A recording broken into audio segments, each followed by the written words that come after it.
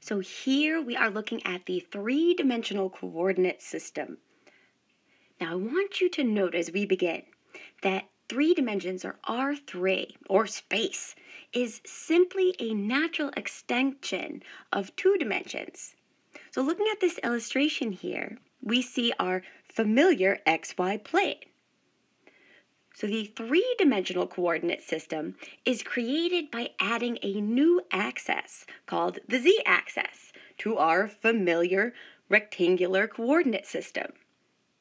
Now this new z-axis is intersected through the origin, perpendicular to both the x and y axes.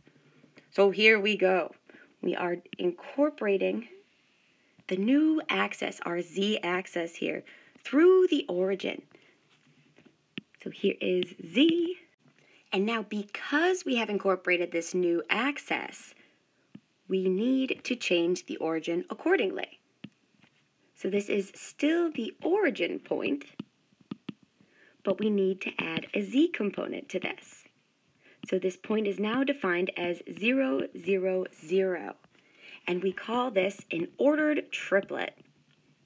So whereas we had ordered pairs in R2, we now have ordered triplets in R3.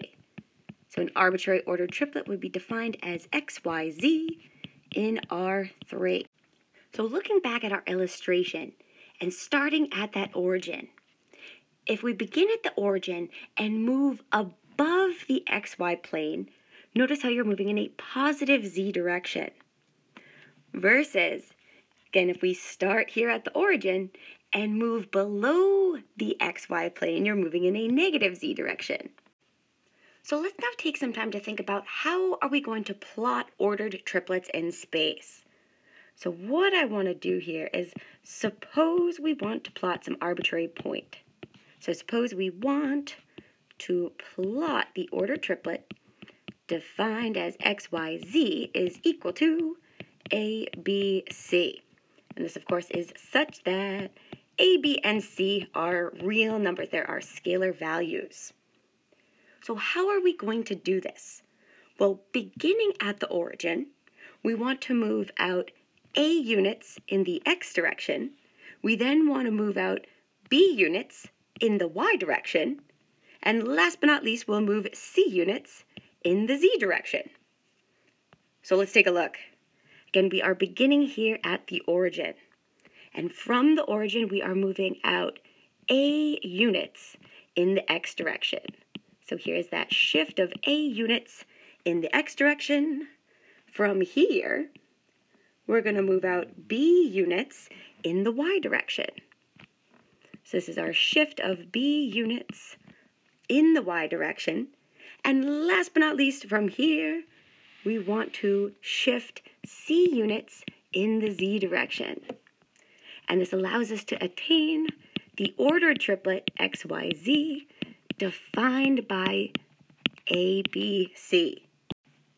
So we now want to take some time to consider the coordinate planes in space.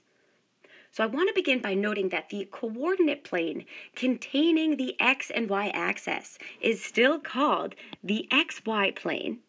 But in addition to our familiar xy plane, we now have 2 new coordinate planes. We also have the xz plane as well as the yz plane. So let's take a closer look at these planes. So the xy plane. Again, we'll keep in mind here that this plane contains the x and y axes. But because this is a plane in space, it's extending infinitely in all directions. So keep in mind here that while my sketches are in 2 dimensions, so they look finite, these are extending infinitely in all directions. So here is our xy plane. We know and love from 2 dimensions. And now in 3 dimensions, we define this using the equation z is equal to 0. So let's now think about the xz plane. So here we'll keep in mind that the xz plane contains the x-axis and the z-axis. But again, because this is a plane, it is extending infinitely in all directions. So here is an illustration of our beautiful xz plane. And we'll define this equation, or this plane, using the equation y is equal to 0. And last but not least, we want to consider the yz plane.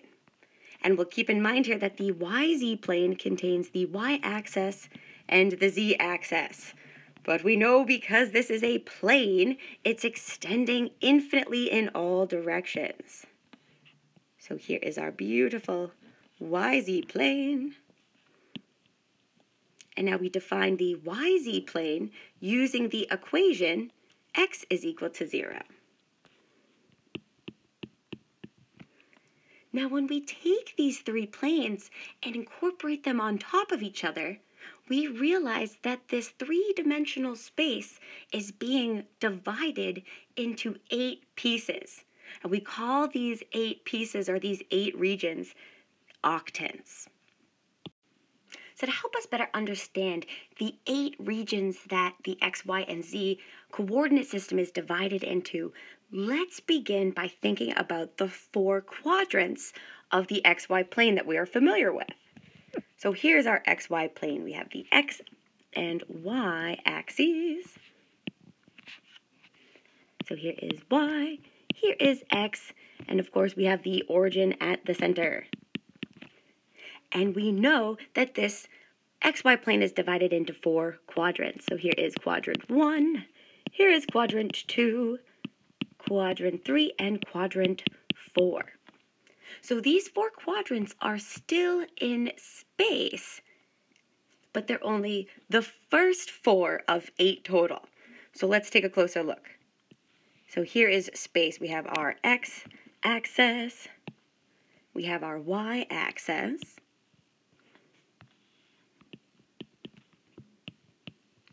and now we can still see these quadrants that are above. If we incorporate the positive z-axis, we can visualize these 4 quadrants, or the first 4 octants. So the first 4 octants are above the xy plane. So here is your first octant, 1, 2, 3, and 4.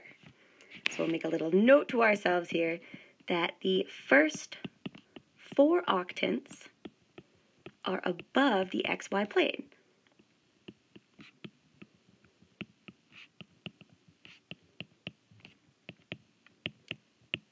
And the one that we're going to work the most with this semester is the first octant. So that's where everything is positive. So I'm highlighting this region here, our first octant. So we'll make a note that the first octant is defined in set notation as follows. We say that the first octant is the set of all ordered triplets x, y, z, such that x is greater than 0, y is greater than 0, and z is greater than 0. So then what about the remaining 4? Because we know that there are 8 total. Well, if the first 4 octants are above the xy plane, the remaining 4 octants are below the xy plane. So again, we'll start by thinking about, here is our xy plane. So we have the x and y axes. And from the origin, we can now incorporate the negative z-axis. So this is still z, but we'll remind ourselves that this is moving in that negative z direction, so below the xy plane. And so here we can see the remaining 4 octants. We have our 5th octant, our 6th octant, the 7th octant, and the 8th octant. So the 5th through 8th octants are below the xy plane.